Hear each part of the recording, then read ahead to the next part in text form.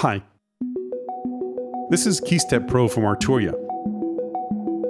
It's a MIDI keyboard controller with 4 built-in sequencing tracks, each capable of acting as a polyphonic sequencer, or alternatively a drum sequencer in the case of track 1, and 3 arpeggiators in the case of tracks 2 through 4. It can control MIDI instruments, software or hardware, or modular synths with control voltage. I got literally hundreds of questions about it on my Instagram, Facebook, and YouTube accounts. In this video, I'll go over what it can and can't do, compare it to a few competing products, and try to answer every single one of those questions. I'll also break down everything going on in this jam during this video, as well as play it for you without me talking at the end of it. Let's get started.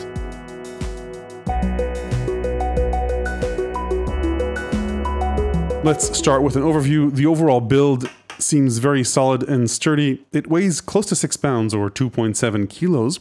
KEYSTEP Pro has a 3-octave mini key keyboard. If you're familiar with the KEYSTEP, the keys feel exactly the same. They're velocity sensitive with channel aftertouch. Each track is color coded and there are LEDs above the keys and in the step keys to help you figure out which track is the active track. For sequencer tracks, optionally a drum track on track 1 and arpeggiators on tracks 2 through 4, as well as a control track where these knobs can send out MIDI CCs. For these tracks, the drum or sequencer or the arpeggiator or sequencers is an either-or proposition. So track 1 can be either a polyphonic sequencer track or a drum track, and tracks 2 through 4 can be either in sequencer mode or in arpeggiator mode, but you can move between them pretty freely. You have pitch and modulation touch strips and a third touch controller under them, which is used for creating short loops in patterns, octave control buttons, and hold and transpose buttons. We'll dive into the details in a bit, but generally speaking, the sequencer on each track can be any step length from 1 to up to 64 steps, which you control in 4 pages of 16 steps each. In the 4 sequencing tracks, these knobs control pitch, gate, velocity, time shift, and randomness or probability, and in the control track, they send out MIDI CCs. Each pattern is up to 64 steps. You can chain up to 16 patterns, and there's also a scenes function, kind of like an Ableton Live grid. We'll get to that obviously later on. The shift function operates all the blue secondary functions on these buttons and above the keys, as well as over here. KEYSTEP Pro is very much knob per function, but there is a utility mode with a few menus that let you control several settings and configure KEYSTEP Pro. Everything I mentioned, the 4 tracks, the control track, the sequences, patterns, chains, scenes, all of that can be stored in a single project, and KEYSTEP Pro supports storing up to 16 projects. You can back those projects up onto your computer using Arturia's MIDI Control Center software. From a connectivity perspective, KEYSTEP Pro has 2 MIDI outputs and a single MIDI input. It can also send MIDI over USB to a computer or other instruments with a USB host port. It has quite a few control voltage outputs if you're controlling modular or semi-modular gear, 8 gate outputs for modular drum machines or to trigger anything else you want, clock in, out, and reset, and 4 sets of CV, gate, and velocity or mod controls to control up to 4 modular voices. KEYSTEP Pro also has a sustain pedal input and metronome output, along with a level control in this little knob here,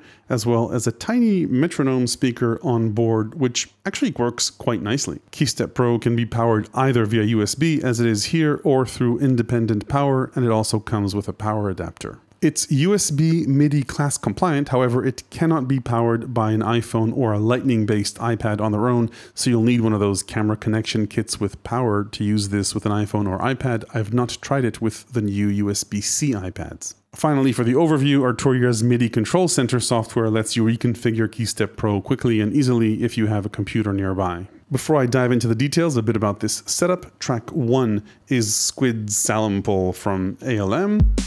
Playing drums, triggered by the gates out here. You could of course trigger drums in a Groovebox or on your computer. Track 2 is a bass software synth running on my computer nearby. Track 3 is both a software pad as well as SWN or Swan over here, which is a wavetable synth. I control the mix between the two using this mixer, and then track 4 is O-Coast going through some reverb.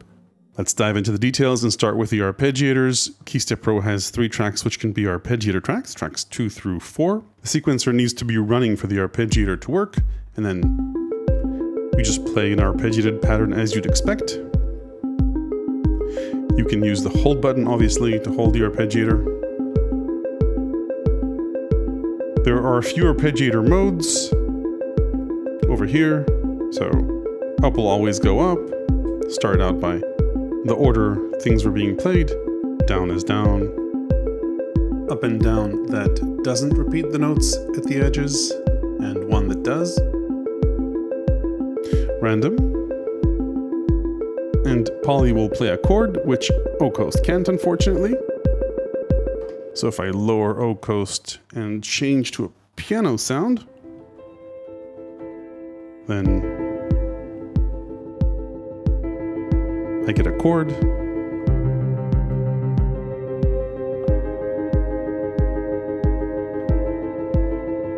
So pretty straightforward. Additional options, if I go back to up mode, are octaves, up to 3, and down 1. Time divisions can be applied to all tracks, arpeggiators and sequencers. This is relative to both main tempo and other tracks, and you've got triplet time divisions as well.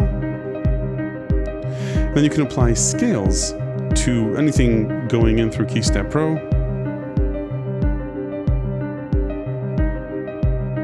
Including changing the root and user scales, more on that later on. These 4 knobs work when you're playing an arpeggiated pattern. So let's do this maybe, and go back to 1 octave. Okay, so gate will change the gate of the pattern. Velocity will change the relative velocity of the keys because the arpeggiator is velocity sensitive. Time shift will shift it forwards and backwards in time. It's relevant mainly if you're playing arpeggiators on multiple tracks, and randomness will play a different octave every now and then.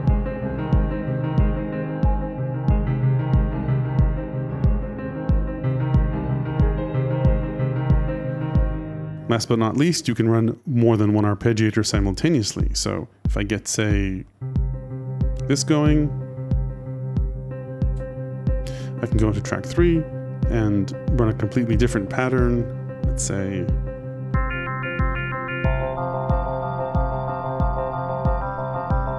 at a different rate, of course. So let's say go into a slower time division or triplet time division. Time divisions also work with sequencers, of course. So a very neat jamming and performance feature, multiple arpeggiators running simultaneously. So that's pretty much it for the arpeggiators. Let's talk about melodic sequencing as opposed to drum sequencing. You've got 4 tracks, each of which can run its own independent sequence. Let's take this piano sound, for example. There are 3 ways to enter notes into a sequence: quick record, step record, and by playing in real time. Quick record just means holding a step and playing the notes you want to appear in that step. And the sequencer is polyphonic. I hit play. I've got that in here. Let's enter this chord here. You can change these parameters on a per step basis. So if I wanted gate to be longer here, let's say 8 beats over here, and then again 8 beats here. If I wanted to increase the number of pages, I would just add another page with last step, then go into the second page and then add another chord here. Let's say go with this one, and I want its gate to be 16 beats, or this is good. So now this is my pattern. Another way to record is called step record, where KEYSTEP Pro automatically advances a step for every note I play. So that's pretty simple. And this works polyphonically as well. So Let's say go here.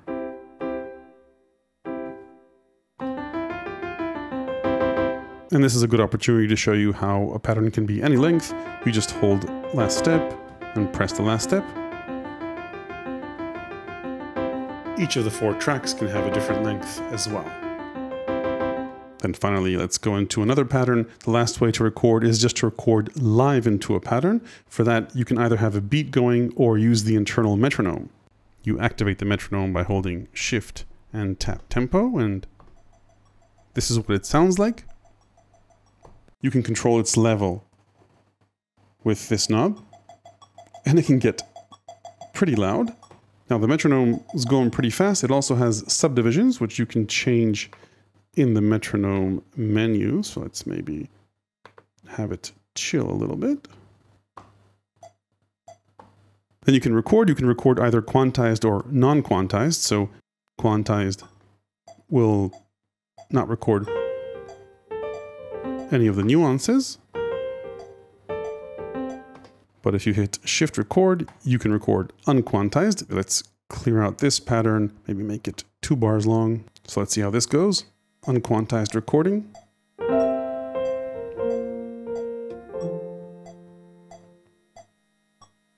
It missed the first part. Let's record that again.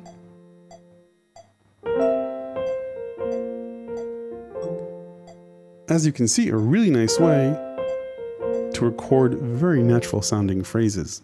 As before, once you have the notes in, you can edit them. Now, editing chords can be a problem, especially when the timing is separate on a per note basis, and that's where step edit mode comes in. So this will show you the notes that I played on each step, and when I play more than one note, you'll see a few notes, and you can see the timing, velocity, and gate for each and every one of those notes by hitting the notes, and you could edit them that way as well. Very nice way to step edit not only chords, but also patterns that you play unquantized. One last thing, when you edit a step, if you're in overdub mode, you can add notes to that step, up to 16 note polyphony, and if you remove overdub, you can immediately replace the notes in that step.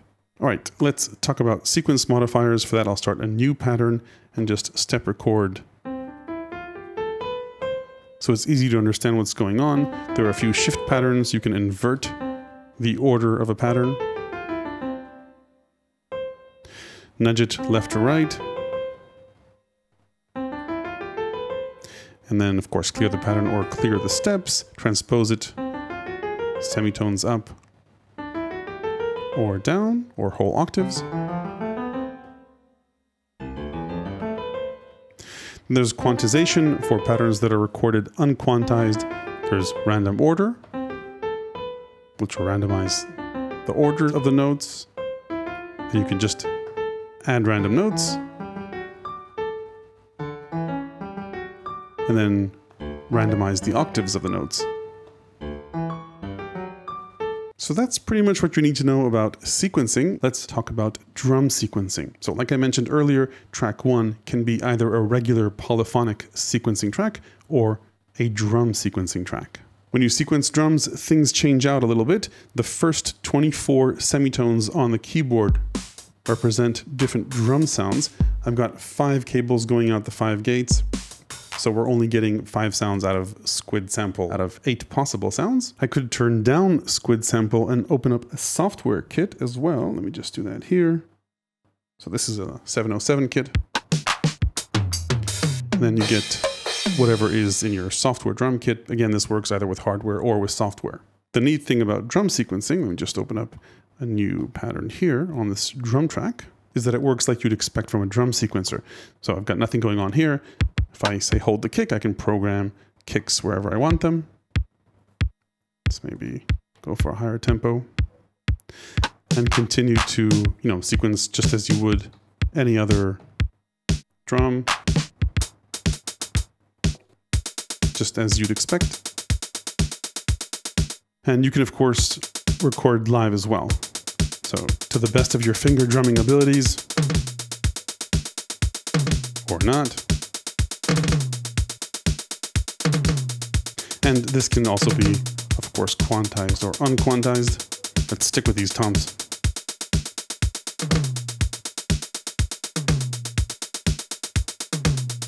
Now I've sort of done this in passing. You can mute or unmute any of the tracks with its mute button.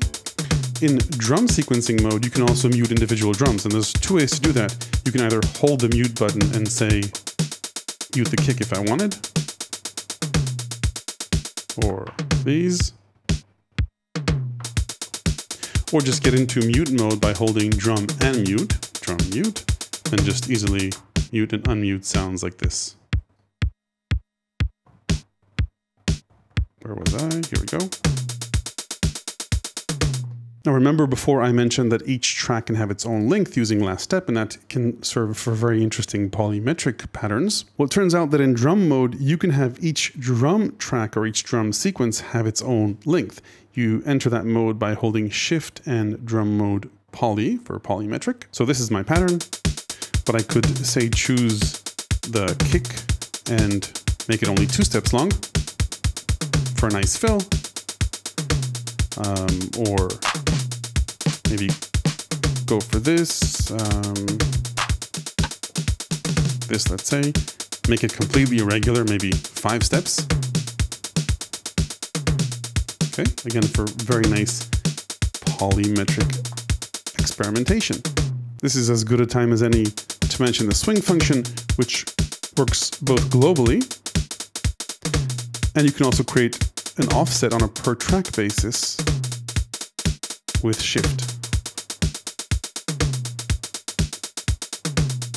Finally, for drum tracks, each of the notes is mapped sequentially, typically for how drums are mapped out on software and hardware instruments, but you can change that in the utility menu. You just head out to the drum map, then move it from chromatic mode to custom mode, and once you do that, head into config, and can literally, on a note-by-note basis for every one of the 24 semitones or 24 notes, change the target destination note. You can't currently change the target destination channel like you can in the BeatStep Pro. It would be a nice addition. So that's pretty much it for the 4 sequencing tracks. Remember, all 4 can be polyphonic sequences.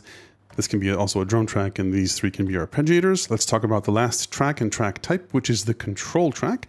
It sends MIDI CC messages out these 5 knobs. You can also sequence or automate all 5 knobs or control parameters to keep things interesting. I've changed the setup a bit. As I mentioned earlier, you can connect KEYSTEP Pro to an iPad or iPhone as long as you have it powered with a dongle or camera connection kit that accepts external power. So here I'm controlling Moog's great Mini Moog app, and I've got knobs mapped to the filter cutoff, resonance, as well as filter decay time and just overall loudness or VCA, envelope decay. Yeah, and recording this motion is just as easy as recording a sequence. Make sure you're in control mode, set the pattern length, hit record and play, and you can record automation live.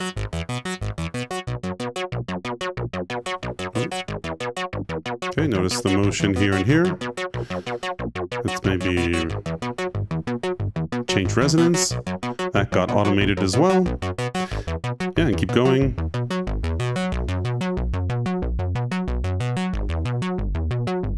Now you can edit these parameters step by step as well if you like. You can either long press a step to see its status. When you do that, there's a chance of turning off a step, so you can enter step edit mode and just jump step by step and change any parameter you want for that step. All right, back to the old setup. Let's talk about scales. Scales are basically a filter for anything you play. So I can play chromatically, but if I move, say, into a major scale, then regardless of which note I play,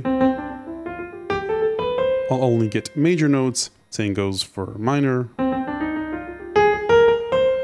I can change the root of the scale by holding root and then pressing, say, over here. So now I still get a minor scale, but an E minor scale.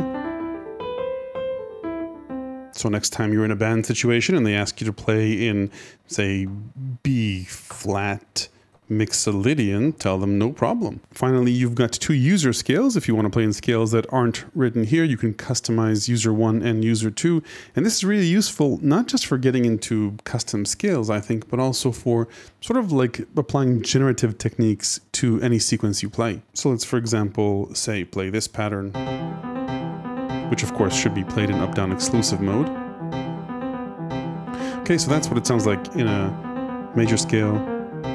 This is what it sounds like in a minor scale. But if we go into user scale, which by default is chromatic, but you can customize it by holding user and picking any notes you want. And yeah, we can go for, you know, major, minor, and so on. But if you narrow down notes even more,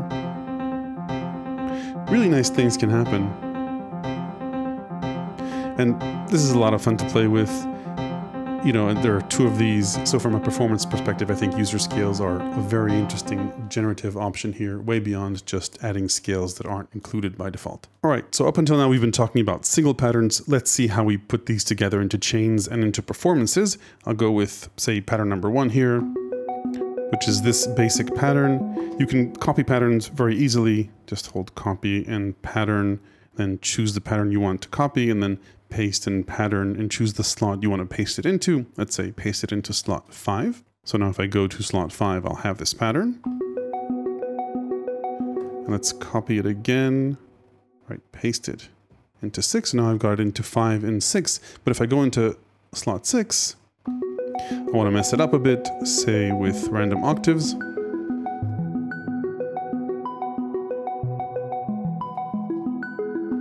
So that's how you go ahead and fill out the patterns and create new patterns in your track. Then if you want to chain patterns, you simply hold chain and then press the pattern number you want to chain. Check out the screen here. I've got 0 patterns in the chain now. I can maybe put 1 copy of this, then move into 6, then move back into 5 and move back into maybe 2 and 1. So that's my pattern chain. You can also put patterns multiple times in a chain. And then when I hit play, it will go through the patterns. If I didn't mention it up until now, this number represents the pattern you're on. So this is pattern 6. Then we're supposed to move on to pattern 5 again. Then pattern 2. You know what's coming now. Before we move on to scenes, you saw me copy and paste patterns before. There's an undo function here which will undo erasing a pattern or pasting a pattern. It's fairly limited now. It would certainly be nice if this was expanded to more functions. Anyway, moving on. Scenes in KEYSTEP Pro are one of my favorite features. They let you change multiple patterns and other parameters at once. Each scene in KEYSTEP Pro contains a snapshot of the mode for each track, which patterns and chains are running in each of the 4 tracks, and their mute status as well as hold status, and you can save up to 16 scenes within a project. So if I go back to my project, and there's a handy reload function, which will reload it. So let's take a look at how scenes work. In the jam that I played in the beginning of this video, I've got 7 scenes. Let's move into scene number 1. This is just the note coast playing.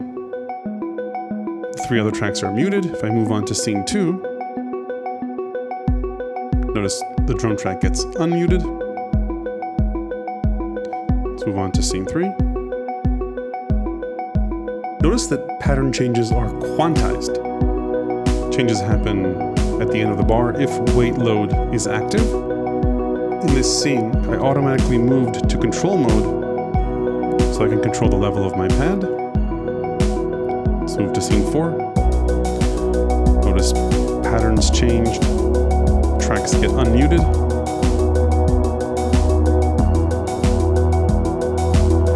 Go ahead and mess with anything else that I want. Let's move on to scene 5. Okay, mutes, pattern changes. Can do whatever I want, play with a filter if I want. Move on to scene 6. Change the arpeggiator pattern, which is a sequence, by the way, here, programmed in Arpeggiator. Now for scene 7, I wanted things to quiet down, and I wanted to play the bass line myself. So I needed focus to change to track 2, which is what happens when I move to that scene. Okay, I can now play whatever I want, and close out the song. So that's how you play scenes. Saving them is super easy. If I wanted to create a scene where, you know, track 4 is in focus and is in arpeggiator mode and is, you know, these are the mutes, for example, I would just go ahead and hit save scene, choose a slot, slot 8, and that's pretty much it. You notice how I change scenes. Everything else changes according to what was saved, all the settings, knob positions, active tracks, you name it. All right, so zooming out from scenes are projects. Like I mentioned before, a project contains all the information, pattern scenes, controlled mode settings, tempo, and so on. KEYSTEP Pro can store 16 projects on board, and you can back them up onto your computer using Arturia's MIDI Control Center software. You can save projects if you like. You can copy projects to new slots if you like. And of course, you can erase projects too. Let's move on and talk about a few performance controls. Once you've got your sequencers or arpeggiators going, you have a few performance options. We already discussed randomness in the context of an arpeggiated pattern, right? That shifts octaves up and down. When you record sequences, then randomness controls the probability that a step will happen. So let's say, for example, step number 1 here. I can choose to have it happen only, let's say, around, 30% of the time. So yeah, it didn't happen there, didn't happen there, and it did happen there. So that's randomness in the context of sequences, which is probability. We already mentioned mutes. Okay. There's also a solo option. So you hold shift and you can, let's say, solo the bass line if I wanted here, then unmute that. We talked about drum mutes for drum tracks. Then there's the looper function, which will loop different length segments in your song. So let's say, and they'll always pick up from where they were supposed to be at before you press the button. There are different length loops. 1/16 loops loop a single step, and there's even a faster 1/32 loop. You can also choose which loop you loop when you press this. So let's say if I press a fourth of a bar, I can move to this part, or even a part in the middle, or let's say 30 seconds. There's a particular part I want to loop.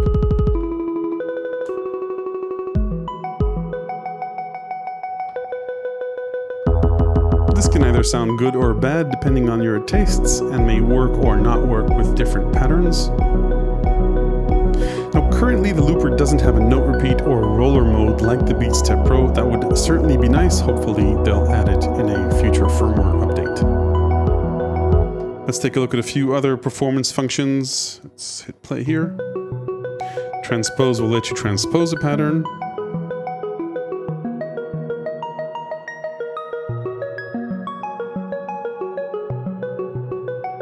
And it'll stay transposed as long as transpose is lit. So I could say transpose it up, keep that going until I clear the transposition. While we're on the topic of clear, clear lets you clear holds and transpositions across multiple tracks. Let's take a look at a few more performance functions.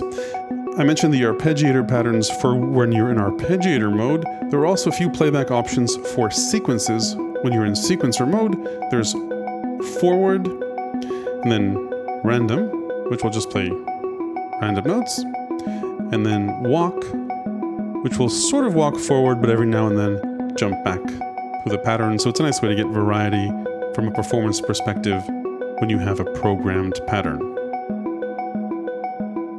And I think I already mentioned this before, wait load will wait to load a pattern. So as long as this is on, when I change a pattern, it will only change at the end of a bar.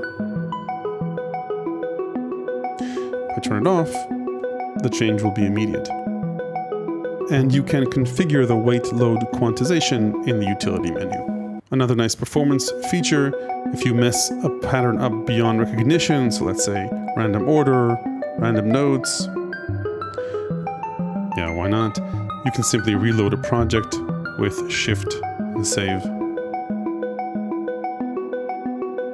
Let's take a look at a few other performance functions. You can create splits by holding a track and then pressing another track. So now I've created a split where no coast plays on top, This is my bass line, and you can choose the split point by holding both together.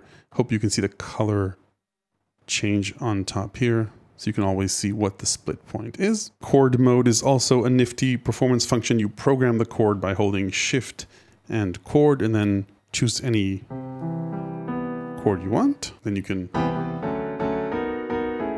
play that chord. You can also choose more conservative options, even just a simple fifth apart, which plays very nicely. This also works with the Arpeggiator, by the way.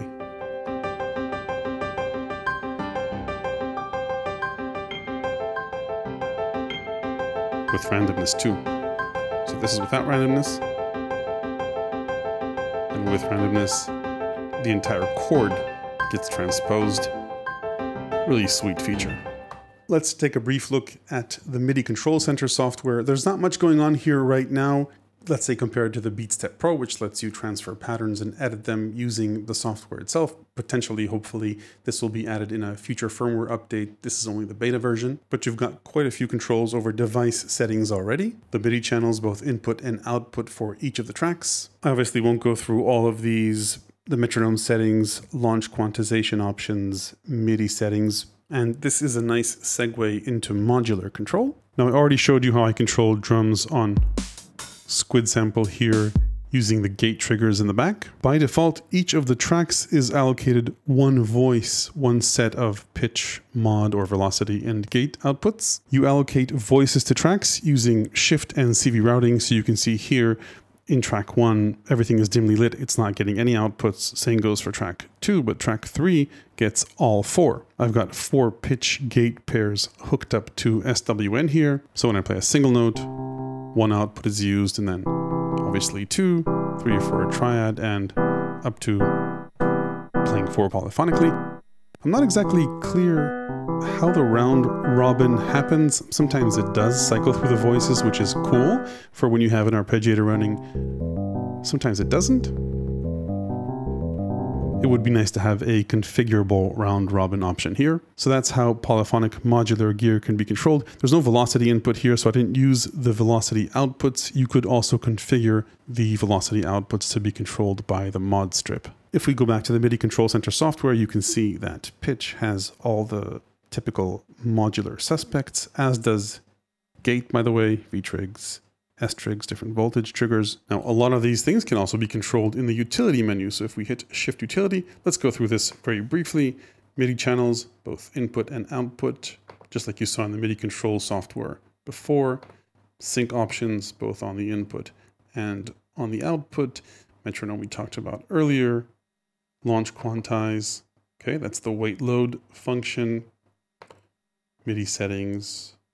Won't go over all of these. Typical suspects. CV settings. That's what I mentioned before, on a per voice basis. Pitch format, just like in Control Center. Gate format, again, like in Control Center. And let's see what else is hidden here. Controller. So these are the MIDI CCs for controller mode.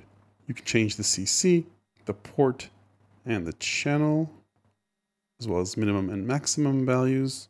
It's great that there's a port option here so that information doesn't get sent out all the channels. I couldn't find that on the MIDI sequencing tracks, but maybe I missed it, or maybe it's coming in a firmware upgrade. It would be nice, by the way, if you could rename the knob name so that the name of the parameter you're changing would appear here as well. Touch strip control. And we talked about custom drum maps earlier. And yeah, that's pretty much it for the utility menu. All right, so let's wrap up and talk about alternatives and pros and cons. Before I made this video, I asked what people would like me to compare this to. Let's start with Novation's SL Mark III.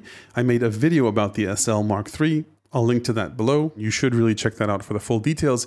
But generally speaking, the SL Mark III is bigger, more expensive, but does more tracks, extensive Ableton Live control, more controls, splits, and automation. That said, KEYSTEP Pro has some advantages too. Beyond being smaller and cheaper, it also lets you run more than one simultaneous arpeggiator and has more CV outputs. Next up, the comparison I was most asked to make was to the BeatStep Pro. Now, relatively speaking, the BeatStep Pro is actually quite small compared to this.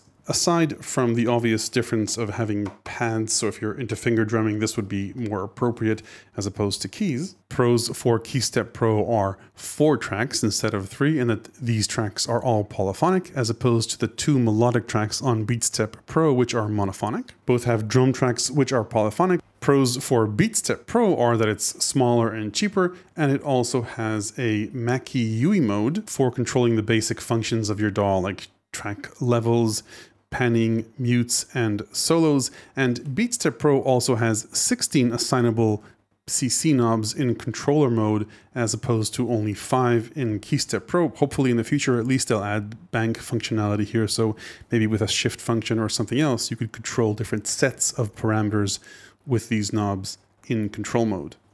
BeatStep Pro also supports a workflow where you have immediate access to pitch, velocity, and gate on a per step basis. Now, it's not that you don't have access to those in KEYSTEP Pro, it's just that you need to select the note first and then change the parameter, as opposed to selecting the parameter and then having immediate access to all 16 steps. A big advantage for KEYSTEP Pro, in my opinion, is the fact that you can record unquantized melodies and chords, obviously all polyphonic, with micro timing. KEYSTEP Pro also has a true arpeggiator, while BeatStep Pro has a less powerful arpeggiator. However, BeatStep Pro does have roller functionality for these pads, which currently at least KEYSTEP Pro does not. So obviously there are a few more smaller differences, but I think those are the main ones. Overall, my recommendation is that unless you need the pads for finger drumming, if you have the budget, the KEYSTEP Pro is the better option. Aside from those specific examples, let's take a look at pros and cons overall. I'll start with who I think this is for. If you just want to play MIDI notes into a single synth or into your DAW, the KEYSTEP Pro is overkill. You don't need 4 tracks, you probably don't need all these CV outputs or a sequencer or arpeggiator. But if you want to perform or jam or play live with multiple instruments, whether software or hardware ones, KEYSTEP Pro is one of the best contenders out there. These are early days, and notable missing features are ratchet support, as well as, compared to BeatStep Pro, more expansive MIDI control center software configuration options. Hopefully Arturia will add these over time. It would also be nice to have CV slides as a sequencing option, which you currently don't have. And of course, if you need to sequence more than 4 instruments at once, you'll find KEYSTEP Pro limiting.